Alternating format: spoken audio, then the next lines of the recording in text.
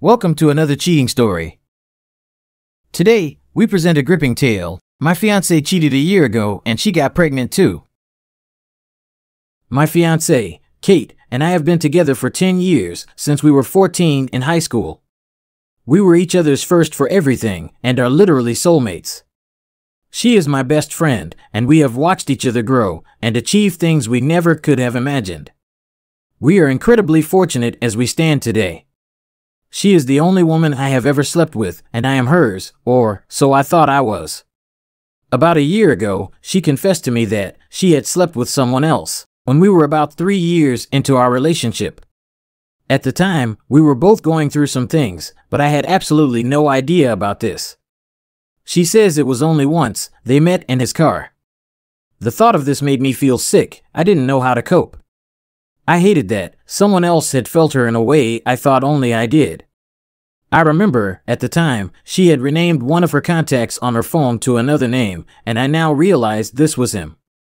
What I would give to know what really went down. Anyway, I did not know how to cope with this, as we have grown so much and accomplished so much since then. We are inseparable, caring, attentive, supportive, and well, madly in love. I decided to forgive her, as what we have now is too much to throw away, and despite all this bullshit, I believe that we truly love each other. Fast forward to the present day, and I just feel guilty every day because of my thoughts. I want to make it clear that I am deeply in love with Kate. She is my other half. Without her, I could not function, and I trust her fully. I always have. Although the cheating swayed that for a short period, I proposed to her shortly after, as I felt like she was a different person nowadays. I am in no way a perfect partner either. I just want to make that clear. I feel guilty because sometimes I really want to sleep with another woman. That sounds so shitty, awful, and disrespectful, and it pains me to write that. The thing is, though, had Kate never cheated, I don't think I would have ever felt this way. Up until I found out, I was happily content and have literally been loyal this whole time. I only think that she has experienced someone else, felt what it was like to be craved by someone else, felt what it is like to be intimate with someone else, felt the excitement, the chase, the emotions. I would like to think her experiences reaffirmed to her that I am the one, and that is why she didn't leave me. I don't know.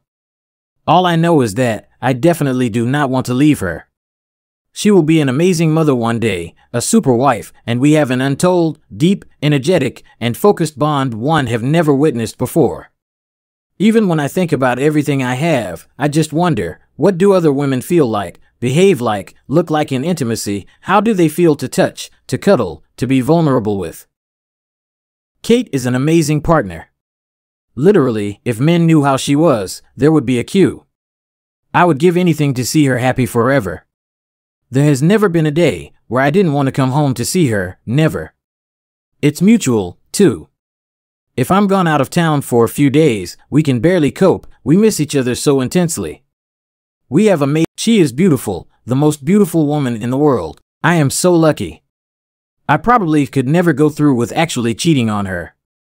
I would hate for it to get back to her, and she feel the way I did. We have grown so much since then, it would be harder for her for sure. We're both grown-ups now, aware of what we are doing, and there are no excuses. I cannot do that to my love. I find myself tempted, and if I knew she would never know, well, I can't say for sure I wouldn't. I am strongly willed, so I know this will never happen. First update. I just wanted to clear up that Kate did not confess.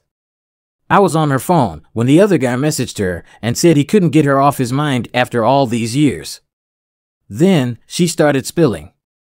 At the time, the guy did reach out to me, but I was made to believe it wasn't true, and I'd blocked him. Kate had also changed his number in her phone to another name, but had some excuse at the time which was believable. Now, I obviously know. He was telling the truth, and I should have believed him. I sat down with Kate and told her how I felt. At first, she did her usual cagey thing, but then I said, I will definitely leave if she doesn't talk at all. Then it started flowing. He initially messaged her on a random night after she put up a post about her being sad. He asked if she was okay. We had bickered about something very minor that day, but for whatever reason, she decided to let him in, and well, they had a short relationship over messages until they met They met purely to fuck. That was the plan. She'd turn her phone off and tell me her phone died whilst she was with her best friend.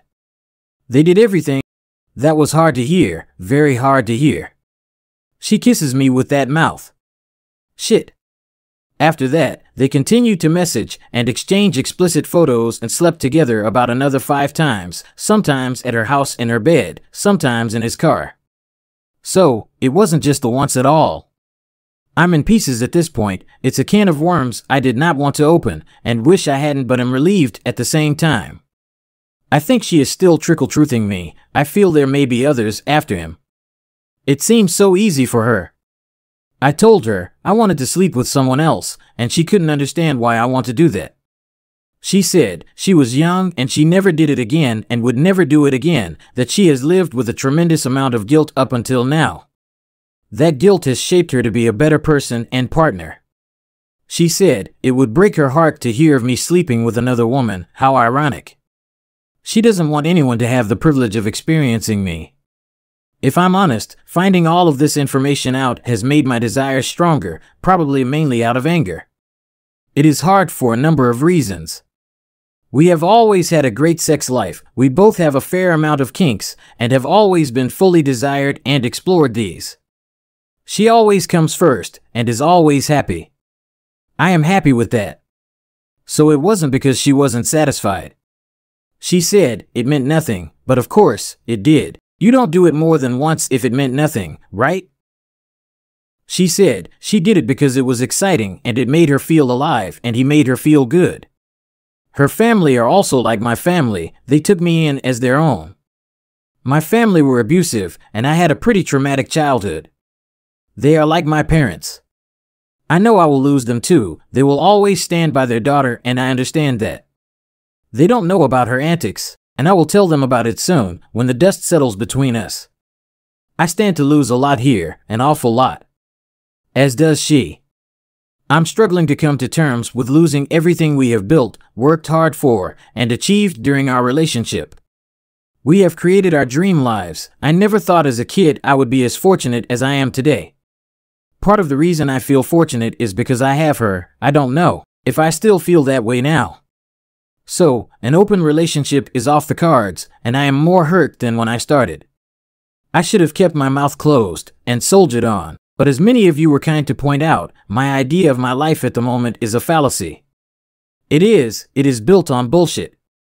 Material things aside, I don't think I have anything. I can feel she loves me. She shows me in every way every day. I don't know if I will be able to reciprocate that now. So now I'm even more fucking confused because after all of that, why do I still love her? I will be talking to her tomorrow about where we go from here. The only reason I didn't do that today is because, truthfully, I have no idea where we go.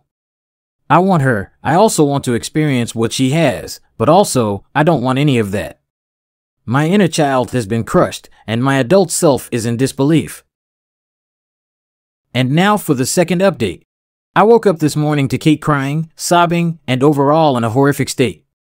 I asked what was wrong, as she just kept repeating how sorry she was for everything that had happened, and that she understands this changes everything. I asked if that was the full and whole truth, as that is what I needed to decide where we go from here, and she said there was a bit more I needed to know. There have been 2 other men since, both just while she has been on a night out, but she says she did it to make herself feel worse, as some sort of punishment. I asked who they were. I have seen pictures, and oh my, I did not see that coming. These were handsome, built men. I have always been confident in my appearance, but fuck me, I didn't need this. The last time she saw the man was 3 years ago. Whether we are at the whole truth now, I don't know. I have asked. I fucking hope so. So, I thanked her for her honesty, and asked she gave me her engagement ring back. I made it clear we will absolutely not be getting married anytime soon, and at the moment, I need time to think things through. That leads me on to this next part. I called her parents. I explained what she had done. only for her mom to say, "Oh goodness, I told her to come clean about this years ago." Well, that was it, I lost it. Have I been the running fucking joke of this family all these years? They have sat and watched while I have splurged foolishly on their daughter, and given her this fucking dream, all whilst knowing she has been unfaithful to me. She first told her mom when she began her affair, and her mom confirmed she ended it when she got pregnant. As we always used condoms, it is a safe bet it was his baby. Her dad has flown off the rails, mainly because he thought I knew about it and I didn't. So, I think he is semi-on side. Although, he did mention that I shouldn't leave as too much time has passed and that if I did, I would be turning my back on them too. Honestly, I've told my PA, I won't be in this week. I'm going to take some time to process this information. I have made contact with one of the ONS, and I hope to hear more about what actually happened. I feel like a bitch. I have given my all to this woman. Every single bit of me. She has given me lie after lie and taken all the handouts I have offered. The audacity to tell me I can sleep with anyone else, how rich of her. Why I still love her, I don't know. I hate her right now. I don't even know if I do know or love her. I think my best option is to leave and get therapy. If I do that, I will be left with nothing but material bullshit and money, but I guess at 25 it isn't too late to start from the ground up. If you love this story and crave more tales of love, betrayal, and healing, don't forget to subscribe for more from Cheating Stories.